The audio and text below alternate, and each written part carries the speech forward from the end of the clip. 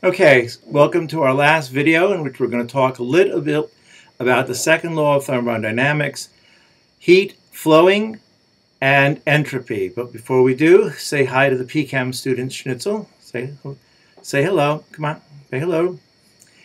Okay.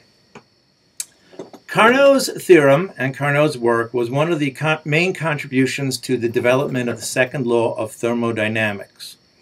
And the second law of thermodynamics, in terms of heat engine at least, says that heat will always flow from hot to cold and will never spontaneously flow from cold to hot. We can, of course, pump heat from cold to hot with the mechanical heat pump, but we'll never spontaneously have heat traveling from cold to hot. And of course, if we think about the water wheel, we're never going to have water flowing from the low energy reservoir spontaneously up to the high energy reservoir.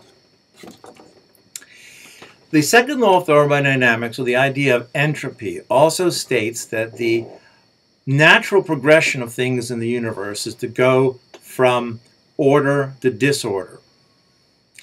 Now, if you think about what the world was like in the 1800s, this has a very profound impact on your understanding of the universe, an understanding of everything around you.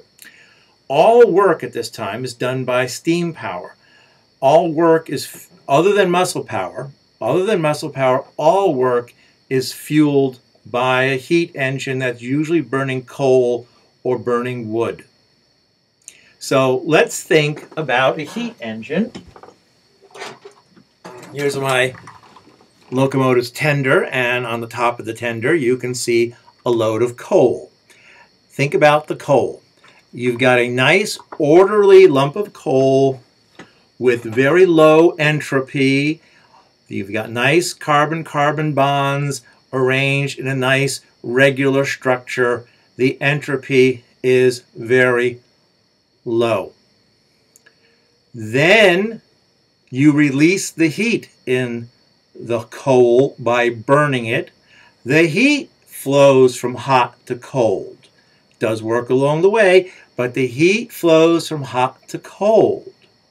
The entropy also increases, whereas before we had nice lumps of coal with regular carbon-carbon double bonds, a few double bonds, a nice regular structure. Now we have carbon dioxide floating around and diffusing through the atmosphere, extremely high entropy.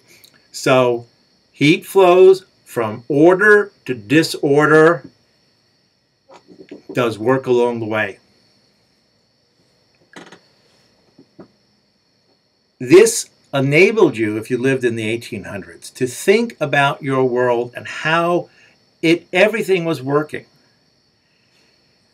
The locomotives you saw on the railroad every day, the steam engine, the steamboat you saw on the river, the steam engine that was running the factory, it all now made sense. Heat goes from hot, low entropy to cold, high entropy. This also had an impact on people's philosophy or philosophical thinking, because now for the first time people had a scientific prediction about how the universe was going to end.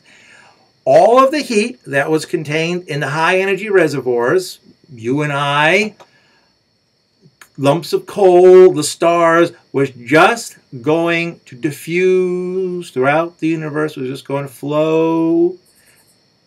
The entropy was going to increase. We were going to go from order to disorder. And just the heat would just continue to expand until there was no heat anywhere left in the universe and no order anywhere left in the universe. This was called the heat death of the universe. Now, this was a nice theory that explained so much, but unfortunately, it left out one very important process that people saw every winter, and that was ice freezing. Now, ice at water, when it freezes, gives off heat. Just like coal when it burns. When coal burns, it gives off heat. When water freezes, it gives off heat. But whereas coal goes from high entropy, whereas coal goes from low entropy to high entropy, water goes from high entropy to low entropy.